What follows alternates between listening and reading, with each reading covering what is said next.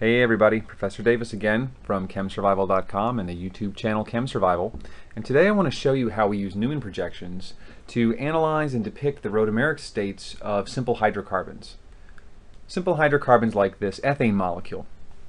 And we've got lots of ways to draw this that we've already looked at for the most part. Those ways include the skeletal structures. We've got condensed formula. We've also got Kekule and Lewis structures. And we even have the perspective method of drawing. Now, while the perspective method of drawing begins to show us a little bit about the true three-dimensional orientation of the atoms in these molecules, it still doesn't give us very exact information about the relative locations and bond angles. So in order to fix this problem, we've got to come up with a new way of drawing molecules, which gives us really specific, very rigorous measurements of these so-called dihedral angles between the bonds on adjacent carbons. And this is what Newman projections are for.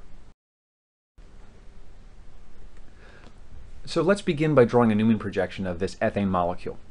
And in order to do it, I'm going to have to draw the molecule in a new angle, in a new perspective that we haven't really looked at before.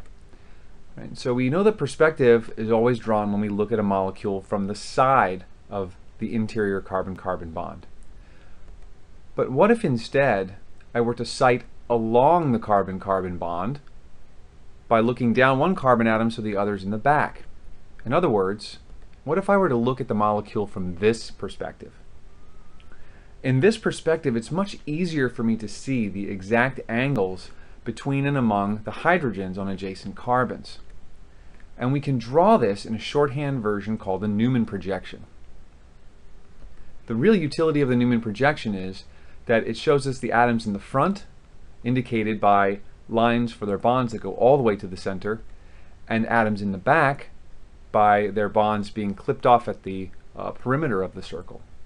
And by looking at this, I can get an exact measurement of the dihedral angle. That is to say, as that carbon-carbon bond rotates, because it is after all a sigma bond with free rotation, I can draw this molecule in any particular rotameric state that I like and show it very specifically using this Newman projection.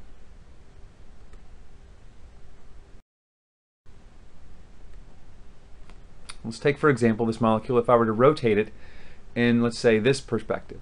So now my hydrogens aren't 60 degrees apart from one another, they're basically almost overlapped. So in order to show this with my Newman projection, I simply draw my hydrogens in back with the same type of perspective.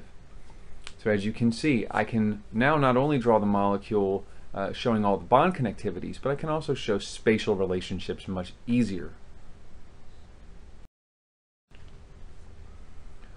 Okay, so let's get down to business now. When you turn in your book to the Newman projections page or chapter, you're almost certain to see a diagram which looks like this. This diagram relates the relative energy or free energy of a rotameric state as a function of the relative degree of rotation along the carbon-carbon bond. Now, what's trying to be shown here is the following. Let's take a look at my ethane molecule again.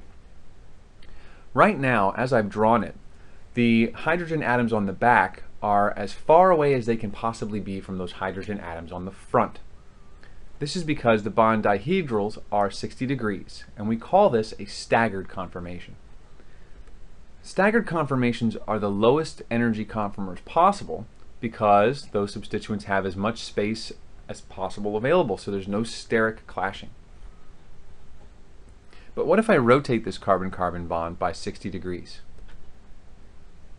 Notice what's happened now. My substituents are all directly in front of and behind one another.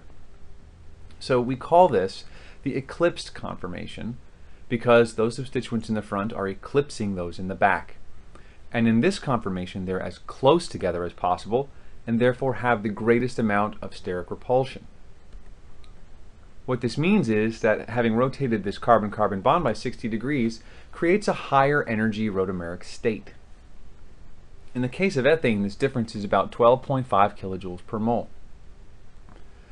If I continue to rotate my carbon-carbon bond and go another 60 degrees, I now have another staggered conformation, lowest in energy. Another 60, I reach a new eclipsed conformation. Yet another 60 degrees, takes me to another staggered conformation, and so on, until eventually I've completed an entire 360-degree bond rotation. So my final rotation takes me back to the very beginning, and I can place this at the other end of my diagram. So what you're looking at when you look at one of these diagrams is the relative energy of the different rotameric states.